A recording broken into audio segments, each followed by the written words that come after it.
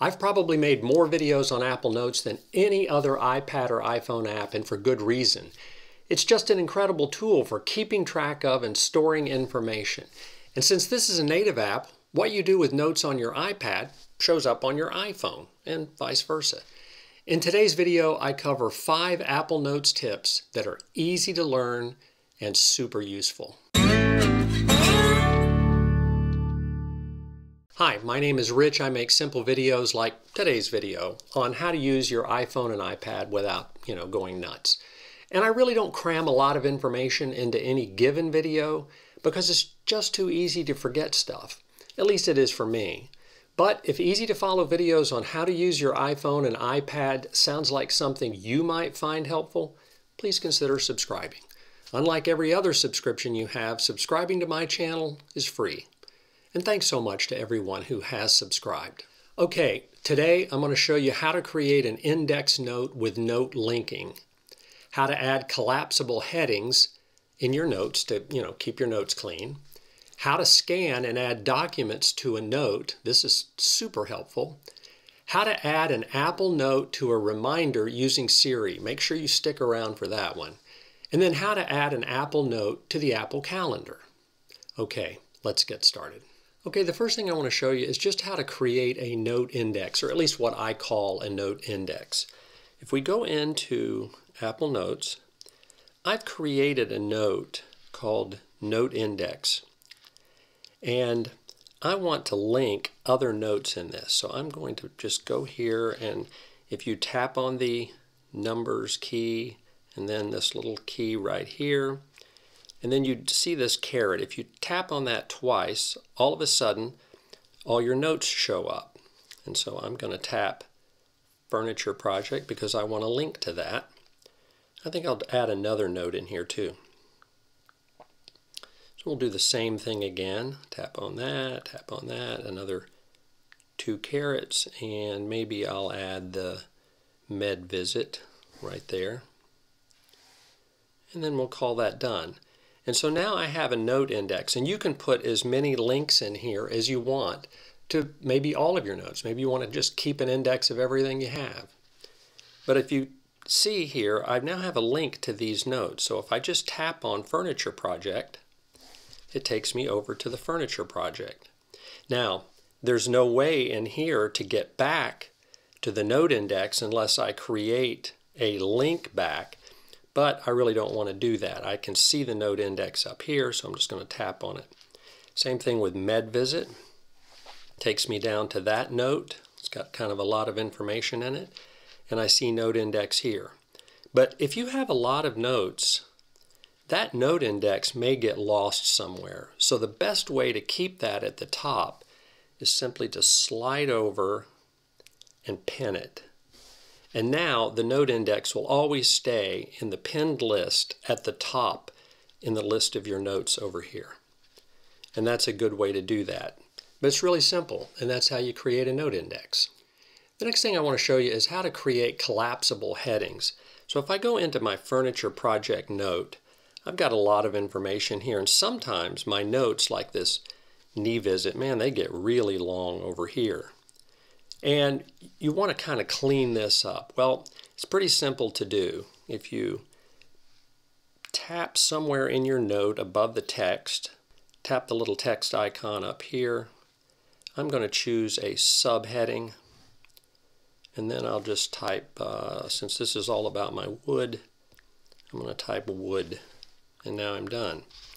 And if you notice, it's created a little caret right there if you can see it, and if I tap on that, it collapses everything underneath, just like that. However, I happen to have some information about finishing supplies down here, so I think I'm going to just add another heading. And if I go in there and I do the same thing, I'll call it a subheading, and we'll just type finish supplies, like that. Now we have another little caret here and the one that we have up here.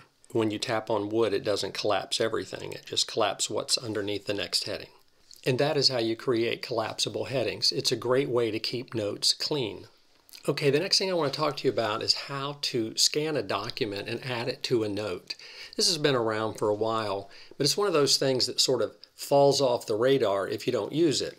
So I have my furniture project here, and I made a little drawing of the table I want to build, and I want to add that drawing to this note. So I'm going to go over here and I'm going to tap on the little paper clip, and I'm going to tap Scan Document, and that opens up the camera. And so now I'm just going to scan that document.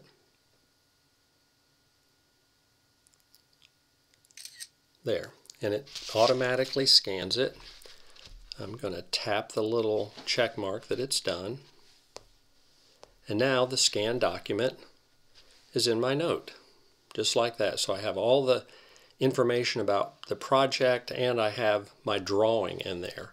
And of course, if you don't want to see the drawing, you can tap on the little caret and view as small, and it makes it small. Now, if I'm in another note, I don't know, maybe a packing list, you can actually search for that document that I just scanned. So I know it was table dimensions, so I'm just going to type in table and see what happens. And there you have it. Takes me right to the document, and I can open it up just like that. So if your handwriting is neat enough, Apple Notes recognizes the text, and you can actually search by handwritten text, even in a scanned document. And that's really handy. Okay, so the next thing I want to talk to you about is a really cool trick of how to add a note to Apple Reminders. So I have a long list of stuff here, and if I have to go to Home Depot to buy that, I don't really want to have to type all this out somewhere in a reminder and then pull it up on my phone when I'm at Home Depot to find it. What you can do is, if you're in a note, you can just activate Siri, and I'm going to do that by pressing the button here. Remind me of this note. And there you can see it was added to Reminders. And now, if I go over to Reminders and I'm at Home Depot, you can see right there is the note. And if I tap on the little note icon, it takes me back to the note where I have the whole list. And you can do that on your phone. So if you're at Home Depot with your phone and you go to Reminders, I'll go over here to my Reminders. There's the furniture project, and I can tap on it and it takes me right back to the note. So now I can just walk through Home Depot and pick up all my supplies. And all I had to do was just ask Siri to remind me. So that was really handy. Okay, the last thing I want to talk about is just how to add a note to Apple Calendar. Now, this is not as easy as adding a note to Reminders, and this is one of those things that you kind of forget. But if you can remember this process, it really is helpful. So I've got a note here about knee pain.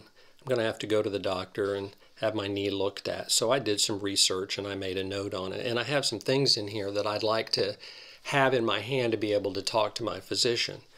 So if you go to your note like this and you just go to the Share button up here at the top, I'm going to click on Share. Then I'm going to just scroll over till I see Invite with Link. So I'm going to tap on that, and you need to create the link, and I'm going to add myself to it like that, and I'm going to tap Share Link. And if you'll notice, nothing happened. It just took you back to the note. But what it actually happened in the background is it copied the link to this note. So now if I go over to my calendar app and I see my medical appointment here that I've already made, it's on the calendar for 1:45. If I go into the edit field and I go down to the URL section down here at the bottom and I tap and hold and just tap paste and then tap the little check mark. Now I've added a link to that note, and if I have my phone at the doctor's office, because I'm not going to take my iPad, but I can tap on the calendar. I can find the appointment right there, and I've got a link to the note. I can just tap on it, and it takes me over to the note. And now I can ask my doctor about this, and I can continue taking notes of whatever he tells me when I'm there for my visit. And that's a way to add an Apple Note to a calendar event. Not the simplest thing in the world, but if you can remember it, it's super handy. Well, there you have it. 5 really useful Apple Notes tips. And even if you only remember a couple of them, especially that Siri tip, then this video is worth your time. Okay, that's it for today. Thanks so much for watching, and as always, I'll see you in the next video.